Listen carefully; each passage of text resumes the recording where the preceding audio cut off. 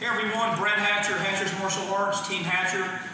Today we're going to be working on a Kimura combination into a choke. My son Drake is going to help me out. So Drake's going to lay down the cross-side. This has a few details to it, but essentially what I'm looking to do from this position is I'm in cross-side here, and I'm attacking Drake's arm in this Kimura. So normally I would lift up, right, step over, pull this, and then finish it with an arm bar.